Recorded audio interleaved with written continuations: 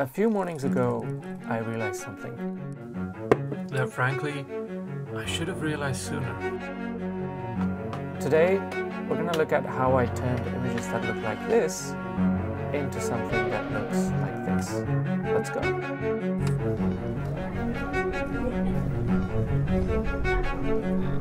Hey, welcome back. I hope you're doing well. If you're new here, my name is Sathya and I make videos about photography, filmmaking, and creative journey. Anamorphic look is something you could achieve with an anamorphic lens or anamorphic adapters that you can screw on in front of your regular spherical lenses.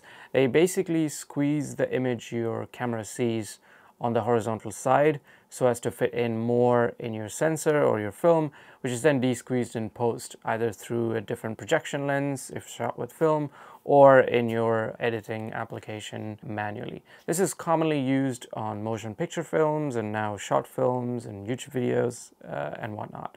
Basically video applications. Panoramic film cameras, on the other hand, are photography cameras, and they use a wider canvas of the same format film to capture more from the same scene. There's no squeezing or de-squeezing involved in the process. The lens for these panoramic cameras are specially designed to project a larger image circle, and the camera usually has provisions to then capture that onto a larger surface area. The idea basically is to put these two together. A few days ago I bought a Nikon to Fuji adapter because I have a 50mm Nikon lens. I wanted to use it on my Fuji camera, and I already own an anamorphic adapter, so I was trying that on this lens, just testing it out. And when I took the lens out, I had the adapter on and I just put it back on the Nikon F4 without thinking about it. And when I did that, I was like, wait a second, I could actually shoot some film on this camera with this adapter on. And because we digitize film these days, I could de-squeeze the film in post and potentially achieve a panorama with an anamorphic look. Yeah, that's basically what went through my head, and I tried it. It's, in terms of the adapter, it's a 1.5x adapter, the anamorphic adapter, which means it brings in essentially 1.5 times more on the horizontal side into the film, which I could then de-squeeze and produce a ratio of 2.25 to 1, which is technically a panorama, if you think about it, even though it's not quite wide like an expand, which produces a ratio of 2.66 to 1. Now, to top that off, there is a major, okay, maybe not major, but definitely a hurdle. Because Nikon F4 is an SLR, whatever you're seeing in the viewfinder goes through the lens, and now I have an anamorphic adapter in front of my lens, which means the image that comes through the lens will be squeezed, and therefore what I see on my viewfinder is a squeezed image as well. So it's going to be tricky to be out and about and frame using that viewfinder. But with that in mind, I popped the adapter in front of the lens, put a film through the camera, and went to shoot some everyday scenes by the Thames here in London.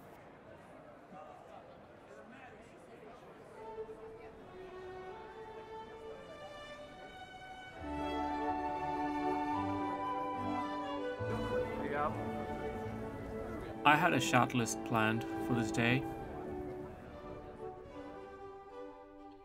but once I got there, I got so excited at the fact that I was trying something new. All of that went out the window. Composing with the squeezed image through the viewfinder was definitely hard for the first half a dozen shots.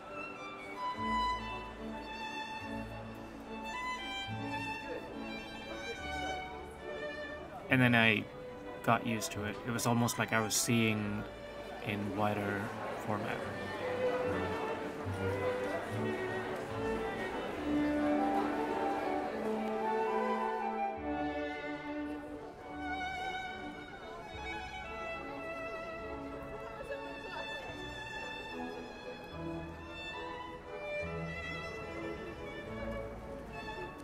For complex shots, or shots that I wanted to be sure of, I did take out my phone and used the viewfinder app to frame.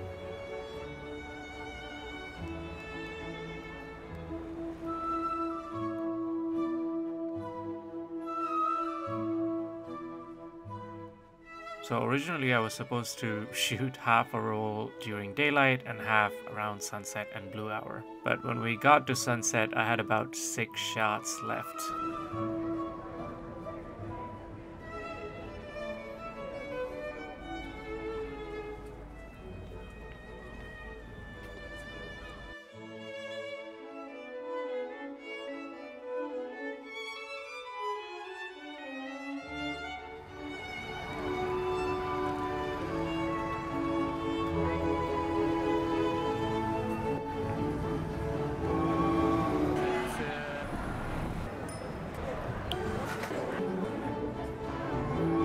While I'm sad that I didn't shoot a lot of it at night, I'm sure I'll have plenty of opportunities to do that in the future.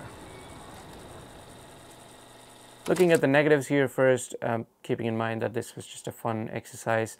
Going into it, I had a few thoughts in terms of how the image quality will be affected because I had extra glass in front of my lens and I'll be desqueezing the pixels in post. So those were some of the things I was in the lookout for.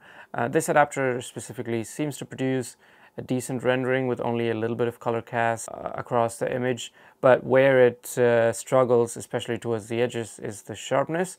The center seems fine, but as you move towards the sides, the sharpness falls off drastically, as you can see in the edges here. And in terms of desqueezing, it didn't necessarily affect the image as much as I thought it would. Probably because these were high quality TIFF scans. Maybe if the scan was not great, the difference would be more evident. But also, alternative to desqueezing the horizontal side, you can squeeze the vertical 1.5 times to achieve the same sort of result. And this tip was given to me by my friend Ollie, who also helped me film the outside bits for this video. So thanks, Ollie, for that tip.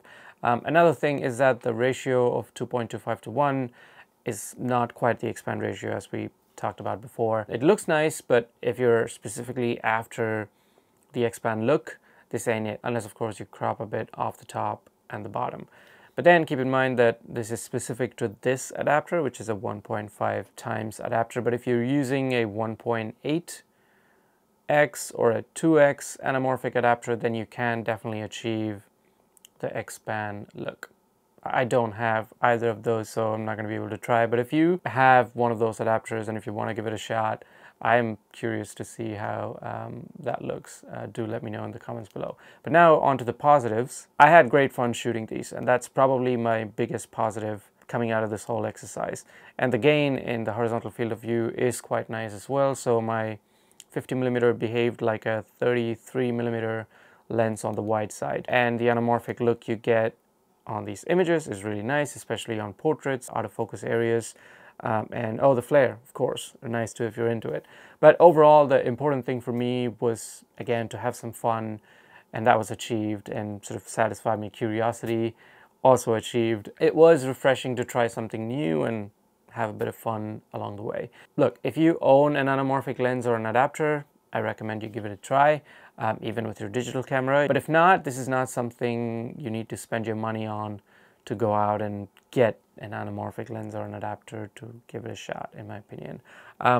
Going forward, I will probably use it sparingly if I'm out and about shooting with a Nikon F4 or any other camera for that matter, and I need a wider field of view, or if I thought that the shot could benefit from this anamorphic look, I'll give it a shot, but it's not something that I'll shoot every shot with. Oh, one other negative I forgot to mention, even though this adapter specifically is relatively light compared to other ones on the market, I think this was like 400 grams, I still had a rough time towards the end of a whole day of shooting. And it's probably because the F4 is already a heavy camera, and I was just using the strap that came with it, and this being on the front of the lens, it made the whole thing front heavy, and it sort of made it a bit imbalanced in my opinion. So that's another negative.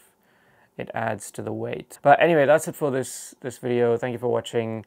I hope you enjoyed watching it as much as I enjoyed making it. And thank you once again to Ollie, my friend, who helped me film the outside bits. I'll leave his socials in the description below. Check out his work. He's a great photographer and a videographer. Highly recommend checking his work out. But yeah, that's it for this one. Thank you so much for giving me your time. Take care, and I'll see you in the next one. Bye. He really thinks your ear is a face. Okay, I'm happy if you are.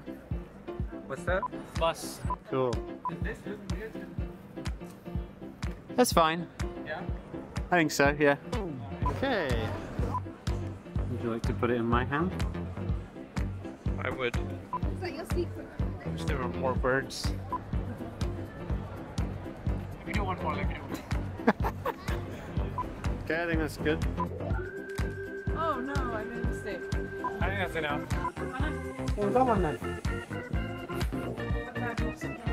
Woohoo!